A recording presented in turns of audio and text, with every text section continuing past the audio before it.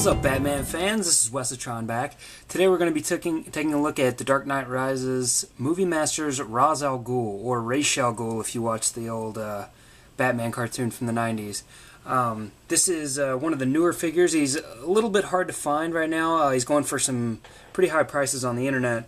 But if you wait it out, I am starting to see him show up in stores. There seem to be a lot more reviews of him popping up, so give it a chance before you go spending $50 on this guy. I got him for $18 at Toys R Us, which is more than I would have liked to have paid for this figure, but I still have that collector's anxiety, like it's going to just disappear and I'll never get it. So back here you see the cross cells for Catwoman.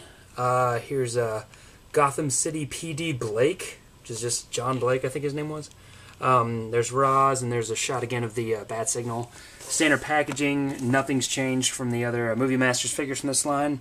In fact, not much has changed with the figure himself. He's pretty much a lot of reuse, much like a lot of figures from this line. So let's get him open and see what differences we can find. And here we're back with Ra's out of packaging, and as you can see, he actually looks pretty good, even though he's a lot of reused parts. This sword is not included with the figure. This is from Marvel Legends Deadpool. I just happen to have him on hand, so I got it out because I saw a picture of someone online who had used it, and I thought it was pretty cool. So let's just set him to his side real quick and take a look at his Build-A-Figure piece, or Build-A-Set piece, I guess. And this is the rear of the bat signal, and it is the battery compartment and the light for the bat signal. So this is kind of like the most important piece you really need. Well, I guess they're all important pieces because you can't build it without it, but this is the functional part of it. The batteries go in here. It's 3 AAAs. They give you some quick instructions on putting in the battery, or here's the operation. There's the battery section. Back here it actually shows you how to put it all together. Unfortunately for me, I'm still missing Alfred. So, oh, Ra's fell. I'm still missing Alfred, so that's a problem. Hopefully I can find him. I hope that they're going to put him in some more cases since he was so short-packed originally. But as you can see, there's just a big switch back here. You turn the switch on. Oh no, the light doesn't work. I kind of freaked out about that when I saw it, but that's because if you notice there's a little toggle right here. Well, not a toggle, but a pressure switch. So if you activate that pressure switch, you can see the light is actually pretty bright. There's a nice little LED in there. In fact, let me turn off my lights here. You can see just how bright that really is. I mean, you put that's going to really magnify your bat signal onto the wall. And I think the actual lens of the bat signal is an actual magnification lens. I'm not positive. I'll have to check it out. But, yeah, so that's pretty cool. I dig that. I'll be interested to put all that together once I finally get Alfred. So as I said, the sword does not come with him, even though it actually, like, his hand is perfectly designed to hold this. It's like, it fits in there better than Deadpool's. I mean, not that Deadpool's ever fit really good, but look at that. I mean, it's pretty tight in there. It looks really good, too. You know, League of Shadows and all that jazz. The only accessory he actually does come with is his mask from the first movie, which is a bit unfortunate. I would have liked to have seen the sword, or I'm sorry, the cane would have been really cool. Mask is a bit of a pain to get off because it gets stuck on his head, but that's only because it's a really good fit. You know, it's better to be too tight than too loose, I guess. But if I can get a real good look at that, this is a Mortal Kombat mask that he wore at the end of the movie when he was doing all his cool villainy stuff. And it is designed to fit over his ears, so you can see the design of the head is actually sculpted in there. So that's pretty cool. It fits on there really well, and as I said, is very snug. As I said about the figure itself, most of this figure we've seen before. It's the suited body, simple shirt and tie. The only really new pieces are the hands, which are his gloves. As you can see, they're actually really nicely detailed driver's gloves. They've got the little air holes in them and everything, and the lining is all really well done. Very cool, nicely painted, you know, that slick black look. Same on this hand, you know, same deal. Very similar styled sculpt. This one looks more like it's meant to hold a gun, whereas this one's more sword-holdy, which is a bummer since he didn't come with the sword or the cane. The big change for this figure, move this in a little bit, is the head.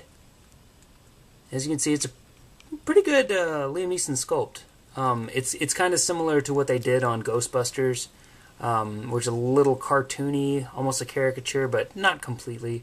But pretty good. I like it. I like the little gray they added to his temples. On the hair is very nice. It's also a little bit up in here. And in his beard, very similar to what he had in the movie. Very cool.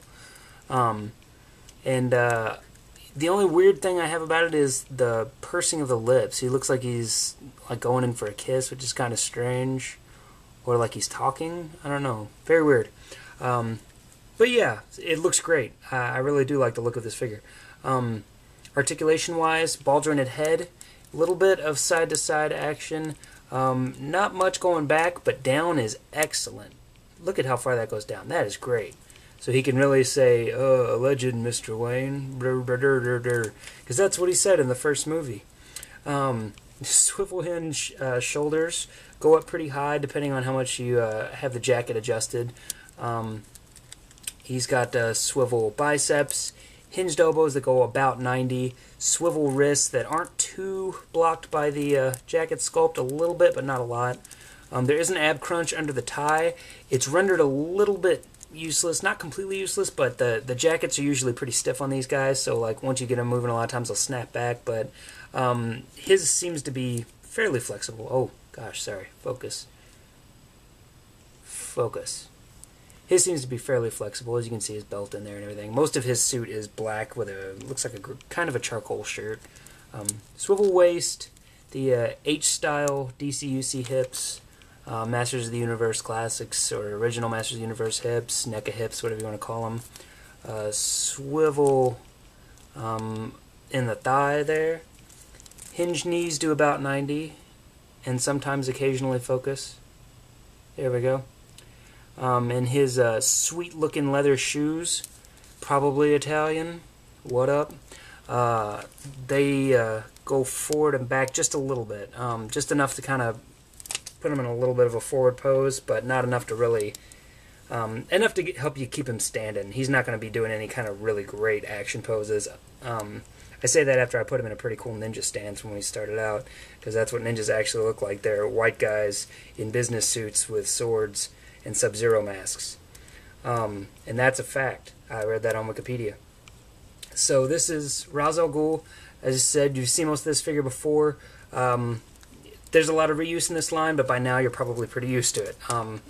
The good thing is because we're used to it, it kind of affords Mattel some leeway to recreate a lot of these more suited characters for this world, which is cool. I am glad that we have characters like Ra's al Ghul, who's visually not very interesting, and Jim Gordon, who's not interesting at all, but you know, they're great characters that we've grown to love over the years, so I really, really appreciate that Mattel has actually taken the time out to do those. They didn't have to make a Harvey Dent, but they did. So, you know, cool. Kudos to Mattel for, you know, taking a risk and letting the collectors decide with their money, as they say. So yeah, Ra's al Ghul, $18 at TRU. Keep an eye out for them. They're starting to ship, I think, more of these lately to do with the release of the movie that's coming out in the next, what, month or two, I think? Maybe I'm a bit of ahead of the game on that, but I expect when the Blu-ray does come out that they'll see a huge bump up in these figures, so don't rush. Don't pay more than 20 bucks for this guy. And don't blame me if you don't pay 20 bucks for this guy and you don't get him. So, yeah, don't listen to me. Pay whatever you want. You're an action figure collector, an adult. You know, it's an adult line, so make your own decisions. And be awesome. In fact, be excellent to each other. And if you can tell me what that movie is from, or what that movie that quote's from, yeah, you're cooler than that other guy who didn't. Thanks, guys, for paying attention. Thanks for checking out my review here of Ra's. Make sure you check out InfiniteHollywood.com. It's still Mego Month. Hopefully by the time I get this uploaded, it's still Mego Month. Newt's got some cool stuff up there. Yeah, comment below if you have any questions, or comment on any of Newt's things over on Infinite Hollywood. He loves to talk about toys probably more than I do. So, yeah, thanks, guys. Thanks to all new subscribers and commenters. Really appreciate it. And we'll talk to you soon. Bye.